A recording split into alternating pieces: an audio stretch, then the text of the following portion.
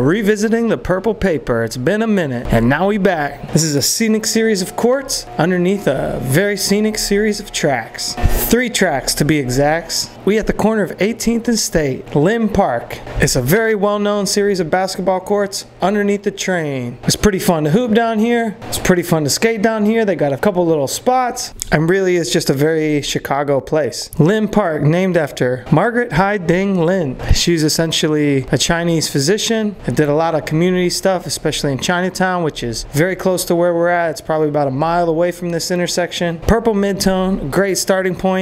White for the highlights, black for the lowlights. Nothing too shiny, nothing too fancy. These colors are going to create bold color fills, bold color blocks. Like I mentioned, there are some train tracks overhead, and this coincidentally is a point where they split in different directions. With the stylization of the color and whatnot, it's going to feel a bit like a futuristic, stylized type of scene. Visually, this place feels very inner city.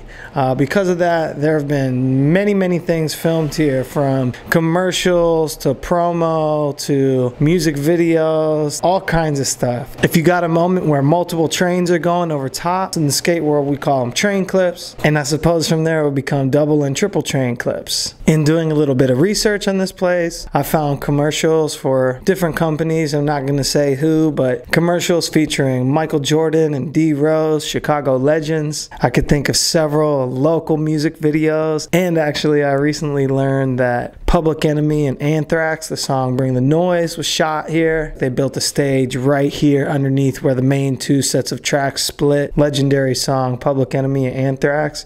Turn it up! Bring the noise! The overall scene has a lot of details going on, a lot of stuff happening, and so as I've been making it, I've been very carefully choosing and selecting things to eliminate from the image.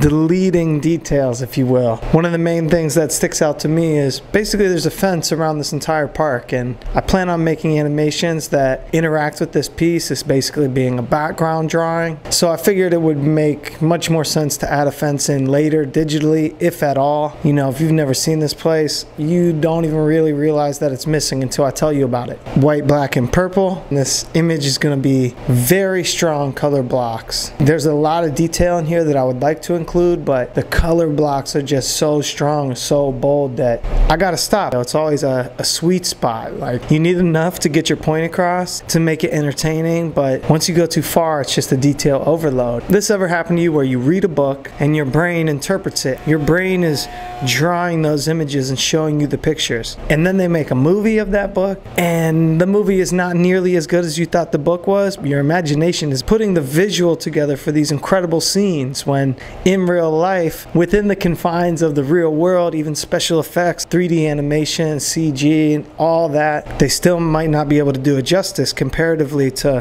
what your own brain did. That's very similar to leaving out a lot of the detail. You leave out the detail and you let the imagination kind of take over and fill in the rest of those missing pieces. Basketball courts at Lin Park, 18th and State. Shout out Germ, Fadeaway Fitness. Big Fade, come out to the shine, play me one-on-one. If you ain't scared, that is. You know where to find me. That being said, I'm done. I got some people coming to visit. I'm trying to wrap this recording up. Until next time, I'm OJ, Juice Loops Live, 41 consecutive Thursdays deep, 50 approaching quickly. Thanks everybody. Love you. Bye.